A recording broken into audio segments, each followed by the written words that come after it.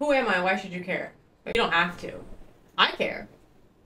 If you did that, I mean, that's cool as well. I just thought it was time that I introduce myself or reintroduce myself or really just break down who I am and why I'm here. It's a solid question I get asked a lot, so let's answer it. I took notes, so if I'm looking down, it's because I took notes. Who I am, I go by Brooklyn on the internet. It's my stage name. It's not my birth name. If your favorite rappers can do it, so can I. I'm a mother. I have two boys, one 13, one 11. We live in Tennessee. Willing to admit that I am learning every single day. Me and Google are like this. I'm raising my kids to understand the world around them. We don't sugarcoat in this house, and I do everything in my power to leave this earth, whenever that is, even just a little bit better than I found it for them. And then hope that they do the same for the ones that come after them. That was deep. I know. I've lived a multitude of different lives. I've had a bunch of different careers, different jobs. I have a degree that I don't use. I'm married. I've been with my husband for 13 years. He is my oldest stepfather. He's been in his life since he was 4 months old. And then he's my youngest real dad. So that was important to put that in there. You never know. You know, it's 2023. We do whatever we want. So on social media, I gained my following for being consistently honest and trustworthy. And hilarious. You'll see that soon. I've never wavered. I've never changed who I was. I'm not somebody online and then someone completely different offline. Like I was saying, I've lived many, many lives that have given me many different experiences and a lot of different lessons. And my number one lesson that I've ever learned in life is the only thing that got me to where I am is being straight up and honest. I'm a very upfront person. Some say that I'm intimidating. I've grown to learn that that's not the case. I just have no problem speaking my mind, speaking up for myself, speaking up for others. So that's kind of how I gained the following. I never came online for a following. I just came on to help people, make people laugh, entertain, and that's just where we are today. My niche, I don't have one. My niche is just my authenticity. I live out loud. It's a hashtag I use. Live out loud. My life is online, and it's not just the good things. It's not just the vacations. It's not the photoshopped photos from vacation that people are doing that I think is very weird. I talk on my Instagram stories like it's a vlog on the good days and the bad days. We talk about amazing vacations that I take with my family, and then we talk about how stressed I am because laundry is piling up and why am I the only person that's doing it. I'm relatable in a real sense. I'm not aesthetically pleasing. This is the most makeup I've worn in a long time. And that's just because I got new eyebrows yesterday. So I just wanted to see what they look like with some makeup. I'm usually in a t-shirt. I love makeup. I love doing makeup. I have no idea what I'm doing when it comes to makeup, but it's just not high priority for me when it comes to being online. I just am who I am. I really don't know how to explain it any other way. In a world where everybody's trying to be somebody else or everybody's trying to change who they are to fit in to a societal standard, never been my thing, never will be my thing. I have a degree in the medical field. I worked in surgery. My specialty was pediatrics, but I worked in women's health, plastic surgery. I absolutely loved working in surgery. COVID hit, and we thought it would be safer and more financially practical for me to stay home with the kids when there was no school while my husband ran our business. We own two businesses. Will I ever go back to surgery? I don't know. I am a big dreamer. I have 1,000,007 goals, and I try my damnedest to accomplish all of them while I'm alive. I'm currently working on my certification to become a certified life coach. It's kind of what I've been doing my whole life anyways. Might as well get certified in it and gain some extra knowledge. I love learning. Psychology is a hobby for me. I like studying psychology as a hobby. I was recently studying and took the test 3 times to get my realty license because we are interested in investment real estate. We have no idea what we're doing, but we'll figure it out, maybe.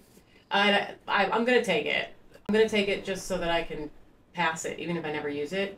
It's just who I am. I know that my haters are watching me and loving that I failed it, so can't keep them happy forever. Yeah, I talk about real life lessons. I've been through some stuff. I don't make it my entire personality, but I definitely use the good and the bad lessons as stepping stones, growing stones.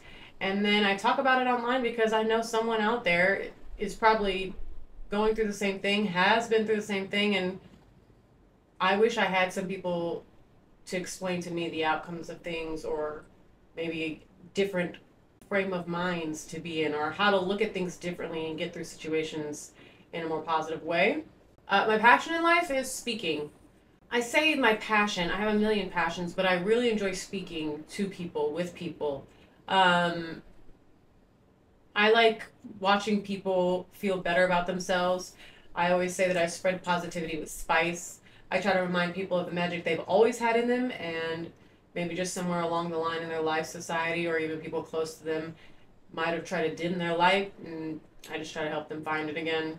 So another reason why I'm doing the life coaching thing. I have goals to go on a speaking tour and be completely embarrassing online and show people that what's the worst that's going to happen? Someone's going to laugh? Good. I like making people laugh too, so it's a win-win for me. And then talking about where confidence can come from. That's the number one question that's always asked for me, is where I get my confidence, and it's literally just living my life, being okay with failing and being embarrassing. That's where it starts. That's not what this video is about, though. I love animals, all animals. I save worms off sidewalks. If you hear snoring in any of my videos ever, it's my French Bulldog. I am a hard worker. I put my entire being into whatever I'm doing at the moment. Some people think it's a flaw. Some people say it's an asset to have. I say it's a little bit of both. Sometimes it's a little toxic how much I put myself and put my entire being into something that I'm doing. Just who I am. I'm an advocate and an associate. I don't use the term ally because I feel like it was overplayed, and well, you can get into my unpopular opinion about the word ally and allies some other time, but I speak up for what's right. I think the world should just be accepting of humans. The end. I'm not scared to say that out loud. I tell people when we're talking about different things, I say what everybody whispers about out loud. I hope someone somewhere can hear me and help. I don't know. You never know. You don't know who's listening. What's a positive thing about me? I never had to make a public apology about my shitty behavior or actions that I've taken online that I thought I was going to get away with. It's a flex. Let's see. Last bits of things that I've got. I love fashion. I do love fashion. I've always, you can't tell today, so just pipe down. But I told myself in 2022 that I was going to start getting dressed. That was the year I was going to start getting dressed. I was going to put on jeans and a nice shirt instead of sweatpants. It's boosted my confidence even more. It's made me feel good about myself. I'm 36. I just turned 36. And I'm in my prime, baby. Dress like it. I love all types of fashion. I don't have any rules. If I like it, I'm wearing it. You don't have to, but you should. Not wear what I'm wearing, but you should wear something if you like it, even if someone thinks it's ugly, or, you know what I mean? Okay. I love charities, and I've worked closely with charities. I think it's important to work with charities because if you find a group of people that are genuinely just trying to help other people that just need help, I'd say that's going to get you a ticket into the good place. I don't sugarcoat anything. I think we went over that. Let's see what my last bit of notes are. I know grief. I know anger.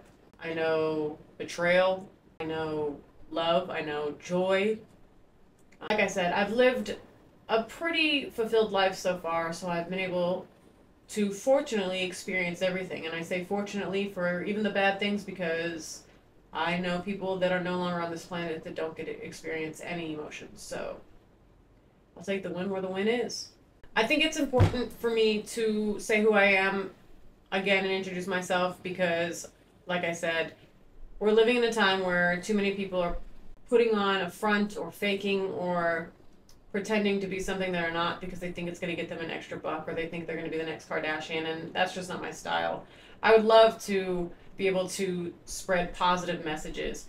Do I have drama? We all do. We're humans. Do I stick around in it? No. Have I made mistakes? 100%. But I also am the type of person that has full-blown accountability for anything that I've done. That's where the life lessons come. So that's who I am. I'm not scared.